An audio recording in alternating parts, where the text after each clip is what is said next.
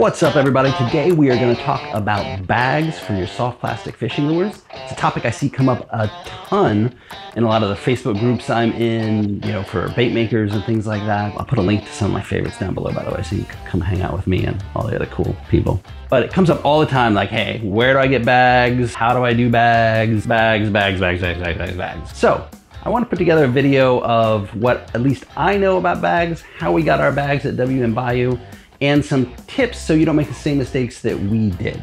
So let's go. All right, first up, let's look at the basic bag, just the bag. I say bag. I have some eggs in a bag. You kind of have two options here. One is this bag I got from clearbags.com. It's really just like a Ziploc bag, super cheap material, not rigid at all, just like your normal Ziploc bag, really. They just offer them in different sizes. I use this bag primarily to send baits to testers, send them to my business partner, Brian, so he can test them out, give them to some of those guys in Michigan, just dirt cheap bag. If you're producing custom baits, you probably want to avoid a bag like this. If you're, like in the last video, I said, you can order bulk baits from like D&J Plastic, etc., that are standard run-of-the-mill baits. A bag like this might make sense if you're going for like a budget option. You can do like a little fold-over cardboard hanger on there and just staple it on there. Seen plenty of baits sold that way, but from my perspective, you are clearly advertising like this is a budget lure. This is your 20 pack of grubs of standard colors that you buy for 10 cents a piece or whatever. That's what this bag conveys, and that fold-over stapled on, paper label thing, you're in the budget zone. Nothing wrong with the budget zone. This is where you are. Next up, we have kind of what I'll say is your standard bait bag. I think these came from baitplastics.com. You can get them at Barlow's. You can get them at just about any lure part supply house, plastisol supply house. And these are kind of like the standard bags there. Obviously, I think you guys probably know what these bags are like. Every bait maker kind of uses the same material. They're thicker, they're stiffer. They have a Ziploc thing on the top. Oh, it's usually pretty tough to get open, right? But again, standard bag. You can get these in various sizes and dimensions, basically. They come with a hanger, which is nice if you're gonna do a store display. And this at least puts you in the not budget category. We're not quite at like real lure company bags yet, but we're pretty close. So from a material standpoint, this is the bag you want to use, I think, regardless of what you're doing, which we'll go into like the different ways you can make this bag your own here next, but this is the bag you want. Don't get anything weird. Okay, now that you have the bag, how do you make it your own? And I'm going to start with the budget option, which is stickers. So here's a friend of WM Bayou, ETC Baits. He's out of San Marcos, California, makes some really cool baits. I told you guys I started this channel to help people launch lure companies, and ETC Baits is one that I've helped just by sharing knowledge and things through these videos. Super cool super cool guy, makes awesome fishing lures. This is his worm with a hollow tail. You can put in rattles and stuff in there. He's got a bag and he's got a sticker. This is kind of the super simple way to get started. Buy a bunch of bags, get a bunch of stickers made. You can get those made online. They're usually pretty cheap. Here's like a pro tip. If you go search on like Google or Facebook from your computer for like stickers, as you go back to Facebook and start surfing again, you'll get tons of like introductory sticker offers in your feed for like, 400 stickers for, $20 or whatever it is, right? You'll get pretty steep discounts on your initial order. You can order a bunch of stickers. You'll have to design them, of course, and we'll talk about where to get that done in a future video. But this is kind of like the bare bones here, right? I got my company logo on there. I have a size and a quantity on here. Do I have a color? He doesn't have a color, right? I would suggest putting a color on here somewhere and a model number on here somewhere, but you get the idea, right? It's a sticker. It's pretty straightforward. Certainly the cheapest way to get branded packaging, if you will, for your lure. Get a bag, put a sticker or multiple stickers on it, and away you go. By the way, check out this insane water dog from ETC Baits. I'll have a link in the description for his website. This is a killer looking water dog bait with an awesome tail. Highly recommend picking up a bag of these. They're super cool. Again, link in the description below. All right, the next kind of level, and I think maybe the highest level of bag you can get, is the screen printed bags that you see all of the big lure manufacturers use. And we use them at WM Bio as well. So here's the Technofrog bag, right? So it is screen printed on here, multiple colors, just like you'd screen print a t-shirt. So you have them printed front and back with obviously whatever you want to put on there. There is no place in the United States that I know of that does this. I've talked to several other manufacturers that are much bigger than me who try to source all the stuff in the United States, and it simply doesn't exist. There is a gentleman, oh, I forget his name, I'll put it below here when I find it, that offers design services, probably for stickers or for bags. He has a supplier he likes to use.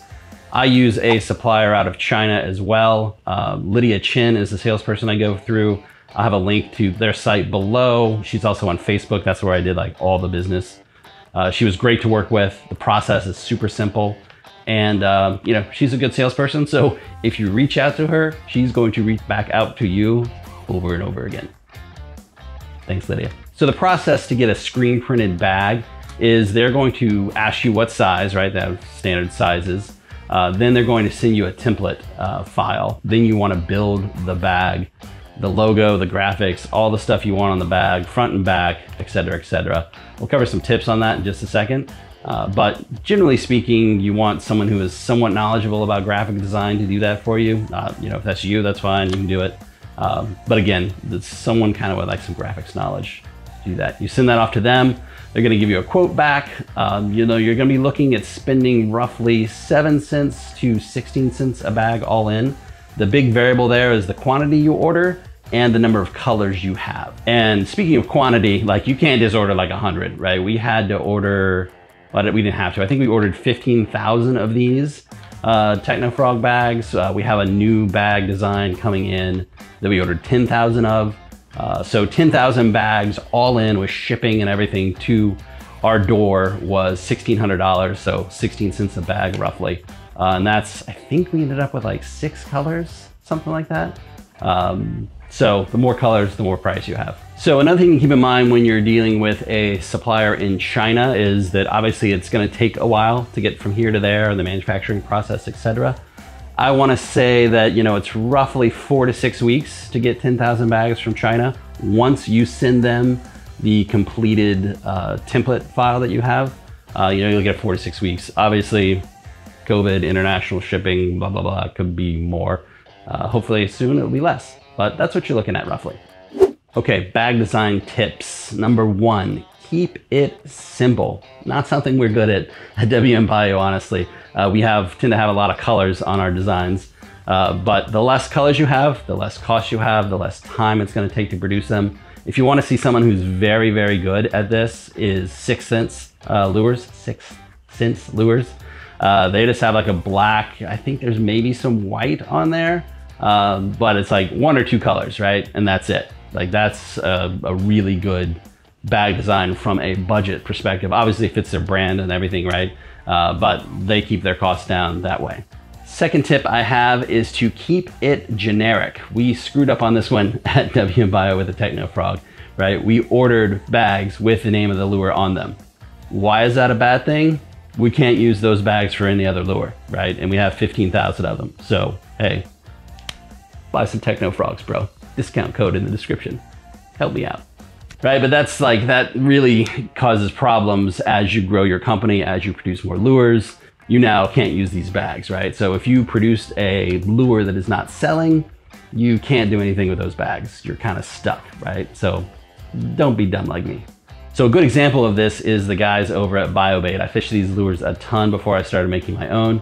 Their actually bags are made in the same factory that our bags are made in. And you can see here that you have no name on there. Very, very straightforward, easy. And they do have a sticker with their UPC code, the model number, the color that they stick on everything, right? So you get a nice normal bag, nothing fancy.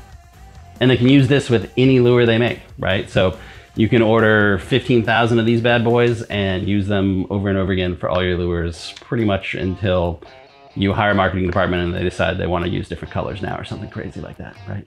Oh, I want to call out one other thing that's on this bag that I think is important to keep in mind. You'll see here in the corner, they have a California Prop 95, is it? Prop 65, sorry. You know that warning you see on everything in California that, you know, it contains chemicals known to cause cancer, right? So you probably want that on your bag because the plastisol that you use and probably the bag itself, I mean, everything on the planet has something known to cause cancer in the state of California. Get that popped on there. We didn't put it on our bag. It's gonna be on our new bags. It saves you a sticker here, and it's important if you're ever gonna sell lures into California. You don't wanna deal with lawyers. And the final tip I wanna give you is make sure in your design you leave plenty of room to show the actual lure. I know that sounds pretty basic, right? But one thing that you know, we messed up on, and I think the BioBait guys also kind of messed up on, is, you know, you're selling the thing that's in the bag. You're not selling the bag. So BioBait does a pretty good job of leaving this whole bottom section pretty clear, right? And they made, I guess, I don't know if I'd call it a mistake, right? But, you know, the back is completely covered, just like the back of our Technofrog bag is completely covered, right? So that's not the end of the world. Obviously you have the front, right? Our front is way too busy here on the Technofrog. But on our new bag, we have like nothing on the back at all. It's just completely clear. So when you're in the boat, grabbing them out of the tackle, when, you know, someone at the store has dropped them on the ground, you can see your lure through the back, right? Like, look at this bag from ETC Baits, right? You can see all the lures in the back. And that's nice, right? Super convenient. All right, guys, links in the description to people who can help you design the bags, order the bags if you want to go with the screen printed ones, and links to a few places that you can buy the just clear bags if you're going to go the sticker route, and a few sticker links of companies that I've used for stickers. Hope that helps, guys. Take care. Tight lines.